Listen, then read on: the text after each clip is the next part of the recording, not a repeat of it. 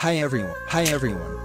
In this video, we're going to take a look at how you can enable or disable open links and apps on the Samsung Galaxy A13. In the home screen, swipe down at the top and tap on the settings icon.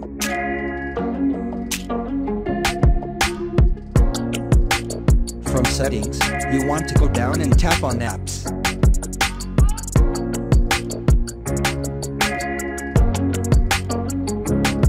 In apps, you want to tap on Choose Default Apps. Now in here, you want to go down and tap on Opening Links.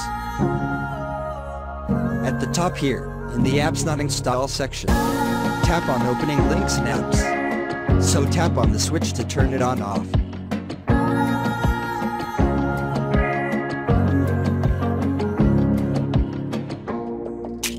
And after that you can tap on the home button to go back to the home screen.